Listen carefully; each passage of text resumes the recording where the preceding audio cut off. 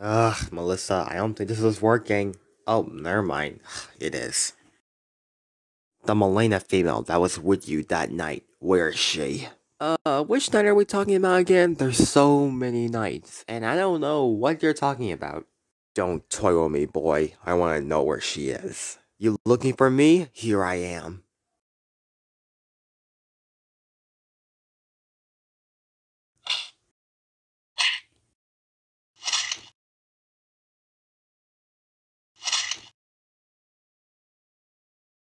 You want me, don't you? As a matter of fact, I do. Well, now it's my turn to ask questions. I'm not gonna tell you anything. The Dead Master will soon rise and destroy everything. What, Melissa? What? You heard him. He said he wasn't gonna tell us anything. Or were you enjoying his little speech? Cause I sure as hell wasn't. Well, Melissa, what's the plan now then? Maybe I can disguise myself with his clothes and try to see if I can find out where he came from. Except there's only one problem. You're a Melina. Might be a little strange if a dead scavenger has angel wings. You got a point. How about you put on the costume, and you just try to find out where he came from? It's so hot in this thing, and it's very itchy. Trust me, Lucas, it's gonna get a lot worse once you're fighting zombies. Well, that's just perfect. Anyway, wish me luck. I'll try to be back as soon as I can. And hey, I'll be waiting for you. And try not to die. I'll try not to, Melissa.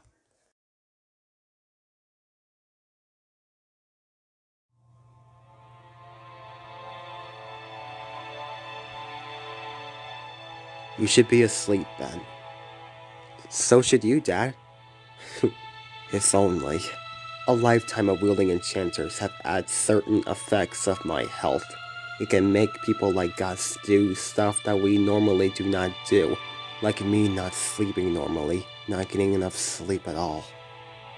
You'll see, one day, when you wield a lot of enchanters like I have in my time. Dad, did you want to fight in the Great War? No, Ben. Well, actually, I kind of did, so there would be a greater cost and to save innocent lives. They call it the Great War, but very few things about it was great, except for all the inconceivable power that we've used. And the Nigerians were nearly brought to extinction. All of our clans were nearly brought to extinction, especially the Anoris clan. So, were you friends with the Freewheeler, Dad?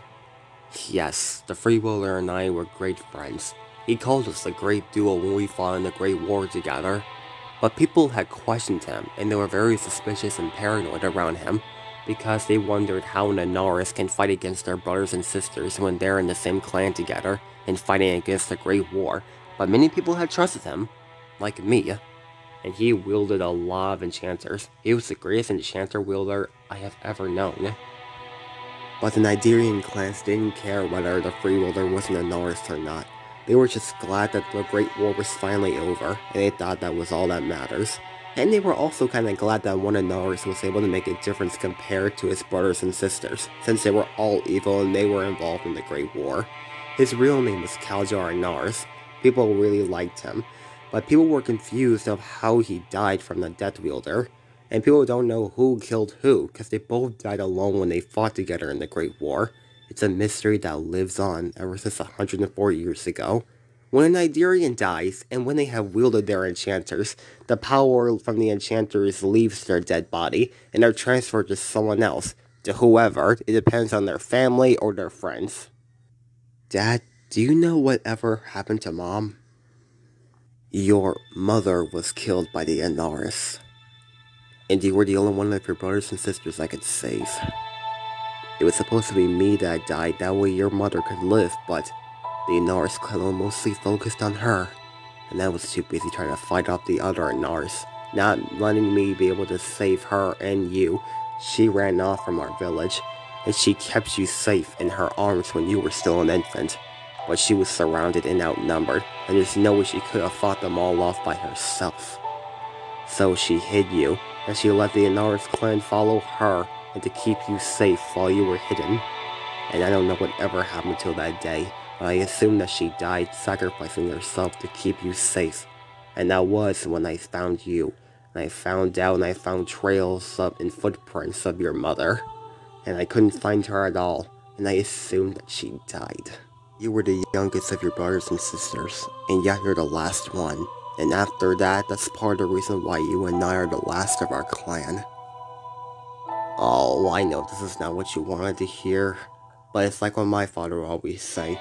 Anything that ever hurt or affected you in the past, just keep it in the past, and just move on, and not let it hurt you any other way, and just don't let it stop you on what you do best. But a lot of people have refused to move on ever since the Great War, since so many innocent lives have been lost. And I don't know how I can move on since my clan is almost brought to extinction by the stupid Anaris clan, and that my family was almost lost, and now that you and I are the last. I understand. Thank you for finally telling me.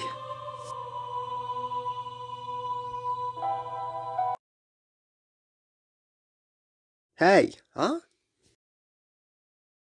Heather, what are you doing here? Hey, Talia. Sorry for disrupting your rest. I just need someone to talk to.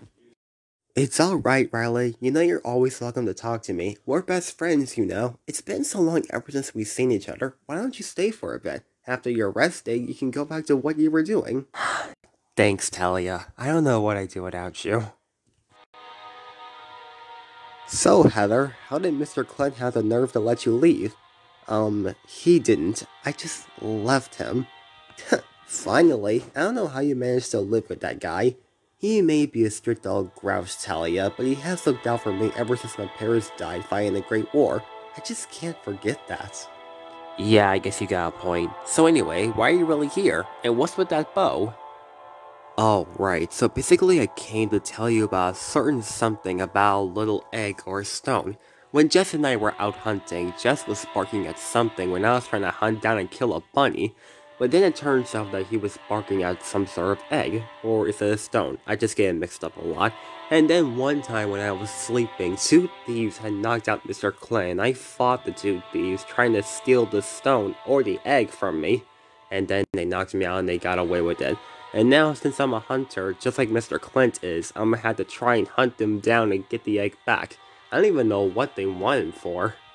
Okay, first of all, Heather, I don't think those two are ordinary thieves. They wouldn't steal without a reason. I think they're mercenaries. And second, that's a dragon egg. It's an egg? Well, no wonder they wanted it so badly. Now, wait a minute. If it's an egg, how come it hasn't hatched yet? Well, Heather, you can't expect the egg to hatch right away. It isn't like any other egg, like with birds. It's the largest egg ever created on Earth, and it's from other dragons. And it takes like over 6 months for it to hatch. And who knows how long it'll take? It may take even longer than that.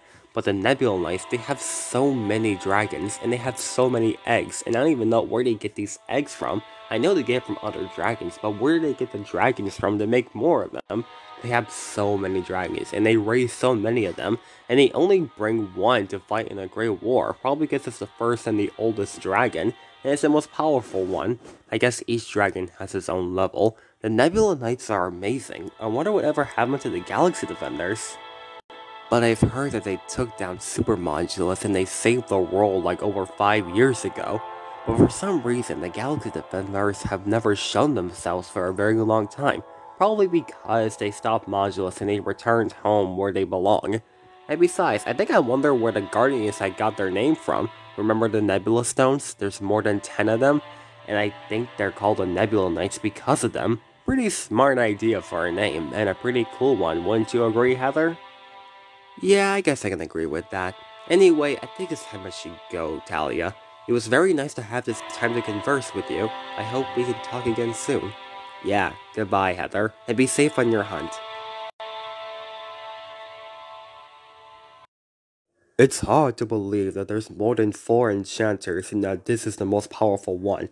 And I also cannot believe that the Anaris clan has the fire enchanter and the air enchanter.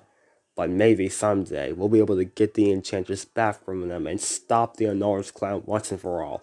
We showed them mercy twice, and yet they have came back to try and kill us all. We won't make the same mistake again. It has always been my privilege and joy to train other Nigerians how to wield enchanters like I have, even though I am the last master, even though we recruited some new masters. But I know the more enchanters more than all of them, and I'll teach others what I know. And speaking about air enchanters, I wonder how Numerous is doing by showing some children our air enchanter. Awesome, so that's an air enchanter? Indeed it is, buddy, but this isn't like any other enchanter. This is an Ultra Enchanter. It's one of the most powerful enchanters despite from the Lightning Enchanter. This really comes in handy when we're fighting against bad guys such as the Anaris clan. Are the Anaris clan really bad guys, Numerous? Yes, sweetie, the Anaris clan is one of the most ruthless clans ever. They ignited wars and slaughtered our clans with monsters. Oh, and speaking about a monster...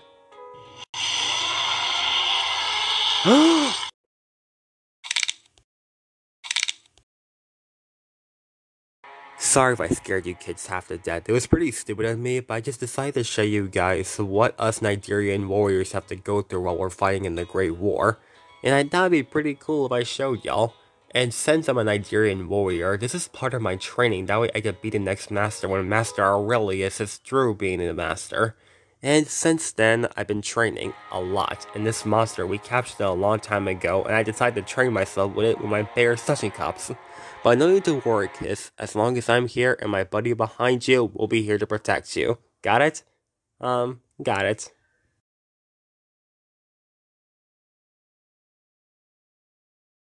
Hey, I recognize this couch. We're near Carlos's village, right, Dad?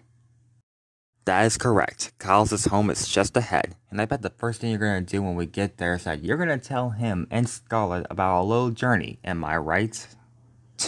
You got that right. This was quite an adventure, Dad. Thank you for having me along.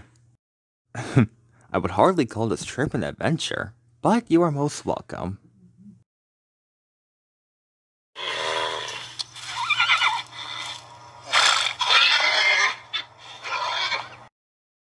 Ben, wait!